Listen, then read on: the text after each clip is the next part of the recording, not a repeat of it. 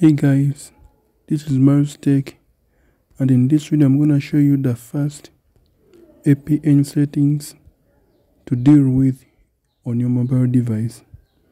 To set your APN settings, look for your phone settings as you see here. After looking for your phone settings and entering in your settings of your device, look for connections or mobile networks. On my phone, it is the first option, so I will click it. And other phones, it will be the third or the last. So guys, if you find this video helpful, don't forget to subscribe, share, and like this video if you find it helpful. So guys, look for mobile networks after checking connections. As you see, I clicked mobile networks. You shall see that your phone can connect to LTE, that is 4G, 3G, and 2G, but choose auto connection. On the SIM card you are going to use to deal with data, choose auto connections to automatically connect to a network which is very fast at a particular area and at a particular moment, because some networks are slow in some areas.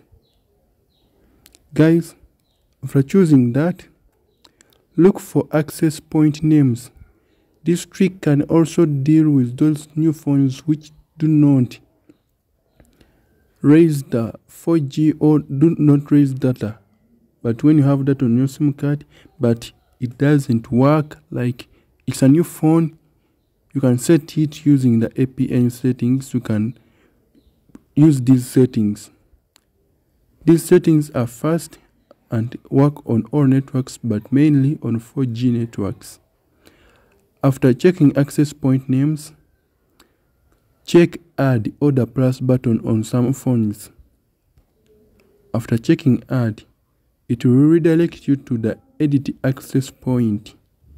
Guys, don't forget to subscribe, share, and like this video. I'm Mario Tech. On the name put 4G first. On the name, after putting 4G first on the name, our APN will be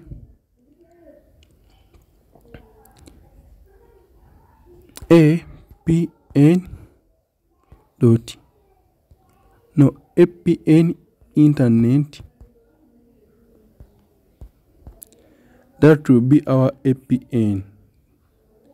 Make sure you cram it and check OK. After checking OK, the proxy will not be set. The port will be 443.